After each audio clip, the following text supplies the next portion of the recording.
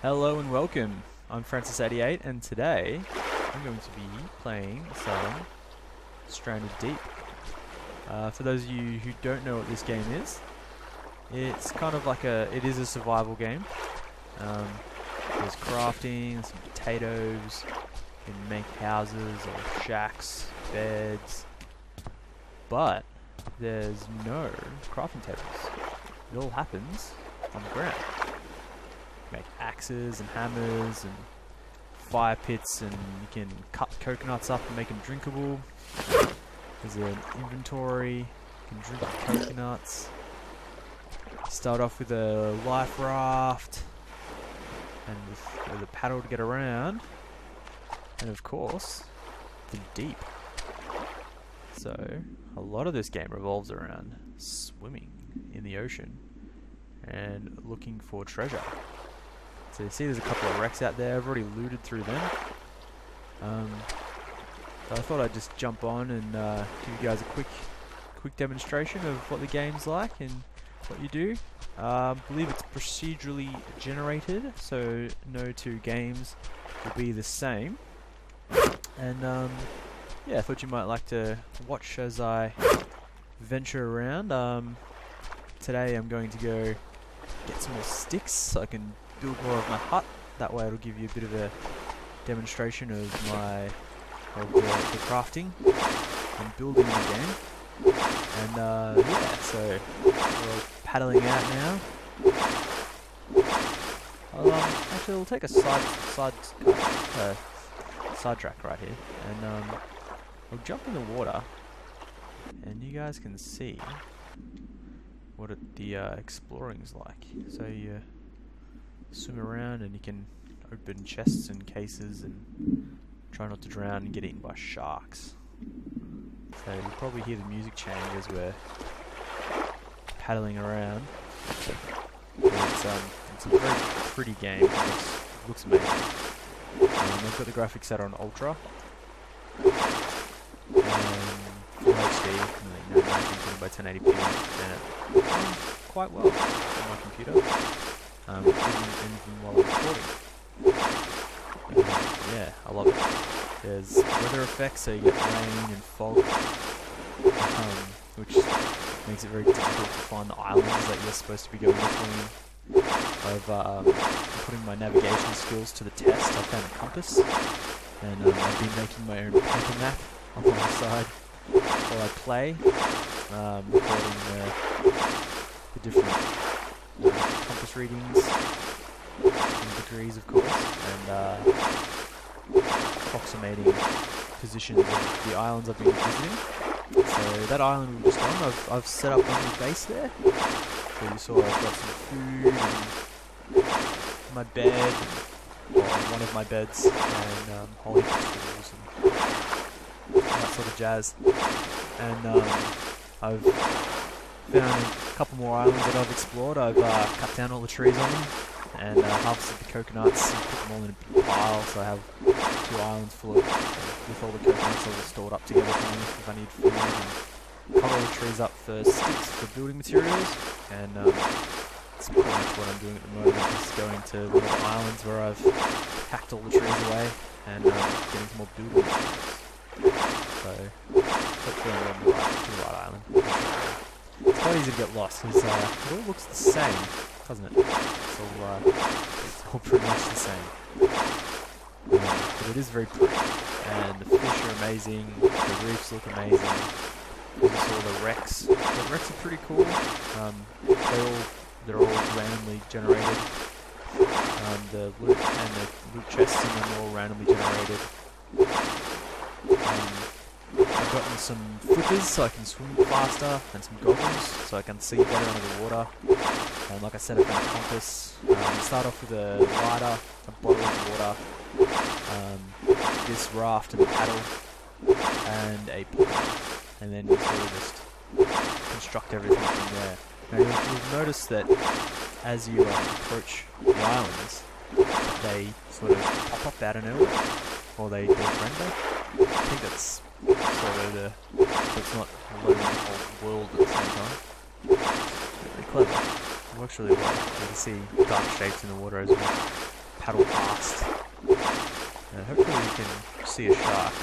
They always seem to be around and I want to go for a swim. But, yeah, so let's just chuck our paddle down and pick up some of the stuff. So you got my crude axe and some duct tape that I found in a wreck. A whole bunch of coconuts, lots of coconuts. It's like your main staple. Yeah. So you'll probably notice that there's no health bar, or food bar, or thirst bar. But there is hunger, thirst,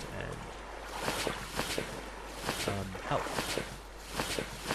It's all contained in the watch, which is a survival watch. So yeah, it's got the temperature, the time, the date, and the number of days survived. So yeah, I've been playing for a little while. And if you left click with the watch open, it gives you your health on the left, food in the center, and your thirst level on the right. So if you don't pay attention to them, as I didn't when I first started because I had no idea, you very quickly start to lose health, which means you're going to die. Probably not the best. So I just grabbed some sticks and some fronds. Now, sun's going down.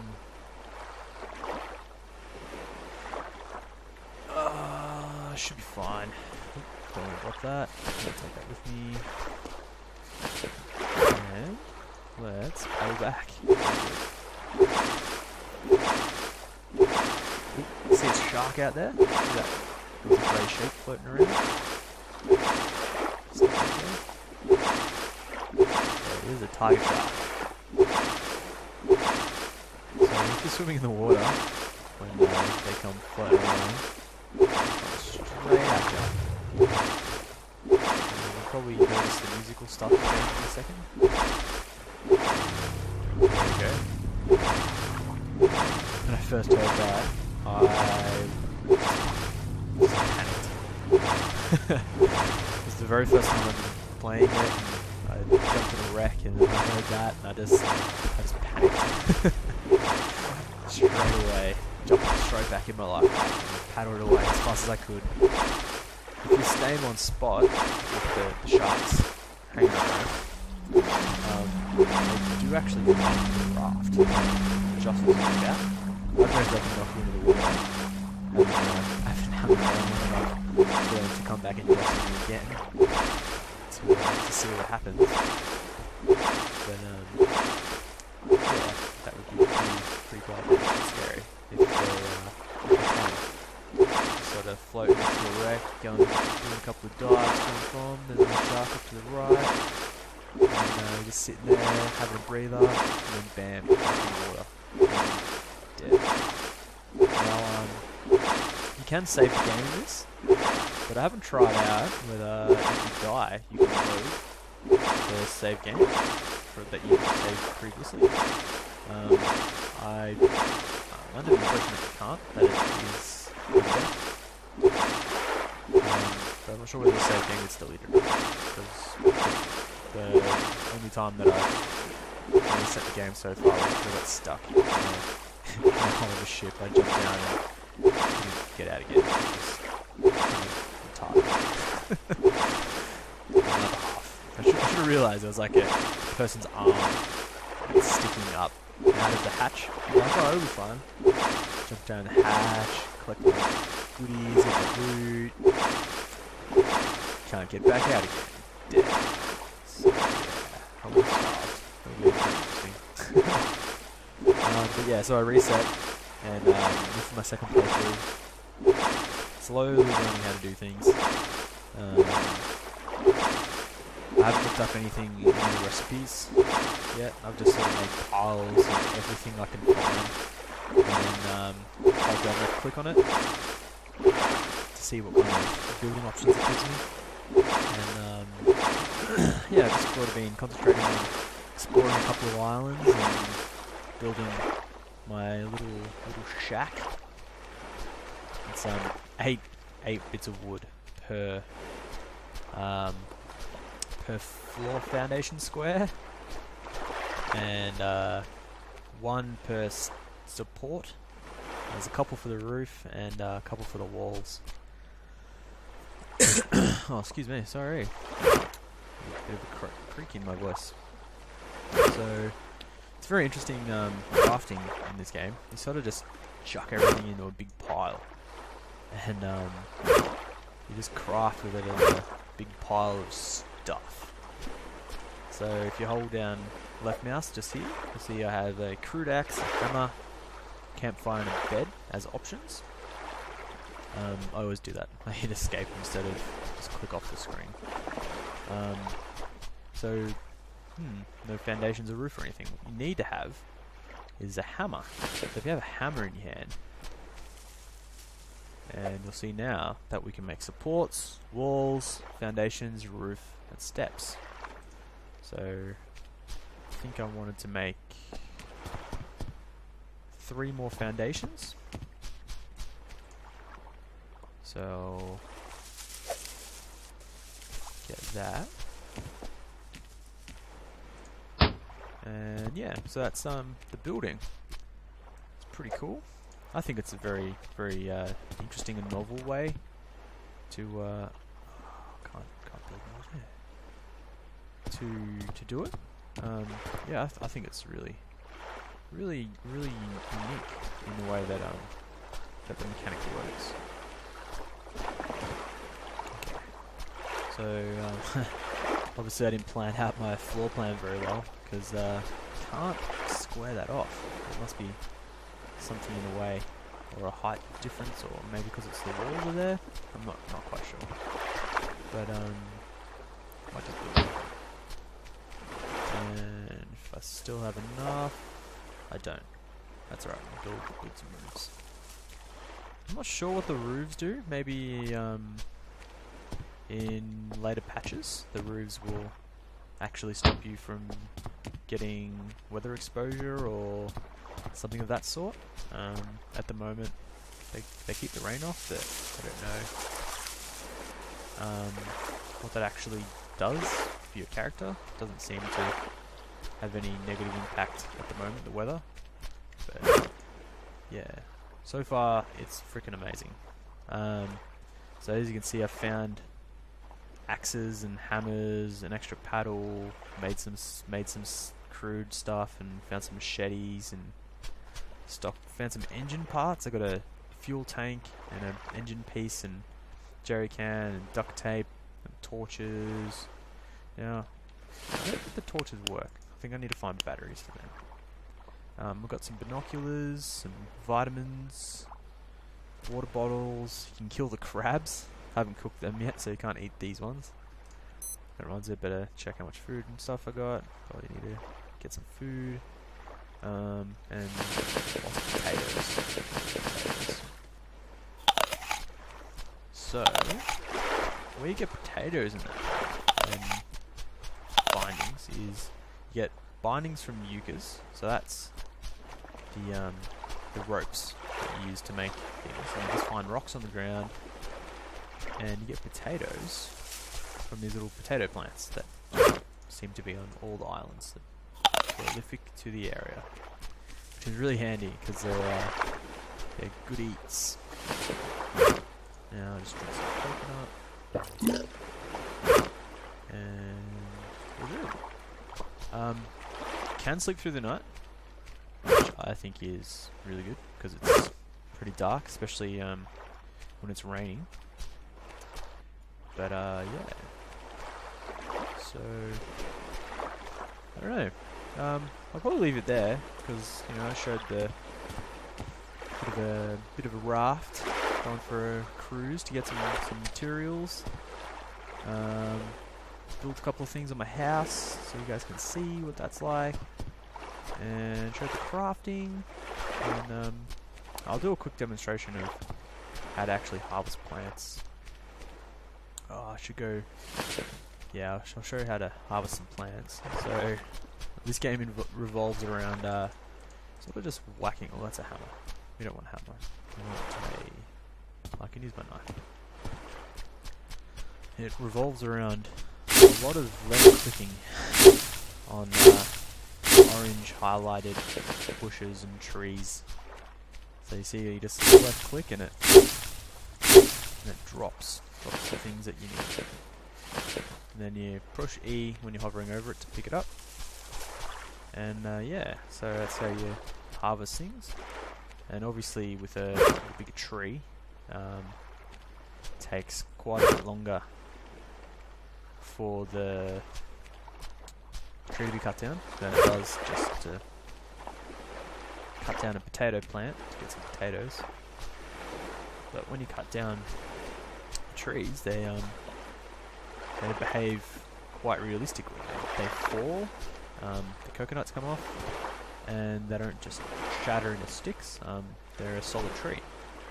And then you cut the tops off them, and you get the palm fronds, and then you hack them up into manageable log sizes, and you can drag the tree around as it is, or move the logs one at a time.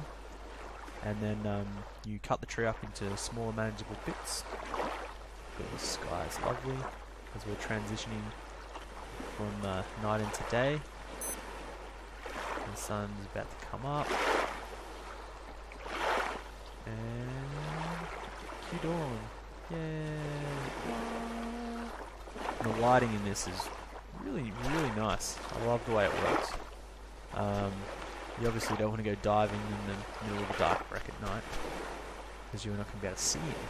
But during the day, you've got the light filtering through. It looks amazing. I'm not sure whether all the rocks and other trees on the island are going to become destructible or not. Because at the moment you can only cut down palms and you can only find rocks on the ground. You can't really get your own rocks when all the ones that just spawn are gone. Yeah, so yeah, it's probably about all that you really want to see at the moment. Maybe if I do a bit more exploring and find a couple of wrecks, I might record a little bit more and see if I can get eaten by a shark while I'm diving in the wrecks looking for loot. I hopefully won't suffocate because I've got these air tanks, and hopefully I won't get lost. So I've got a compass, and maybe I'll build a raft. Yeah, once I've finished my house a little bit more, I think I'll build a raft so I can hopefully store some more stuff when I go on my exploring adventures. Alright, I'm Francis88, and I've been playing Stranded Deep. It's a early access game on Steam. It is freaking amazing. I love it. It's really, really early beta, but it is playable, completely playable. You can swim, you can gather, you can hunt the fish, you can loot all the wrecks, you can get eaten by sharks. It's got good music and good sound effects. Crafting's amazing, and there's a whole heap of items and a whole heap of craftable items in the game already. So I can't wait to see how they move forward and how they keep updating it, and hopefully they do. And hopefully one day it'll be a full finished game. But at the moment it's playing like I feel like I'm playing a full finished game. I just know that there's more to come, so I'm pretty eager to see that. So once again, thanks for watching. I'm Francis88, and I'll see you next time. Bye!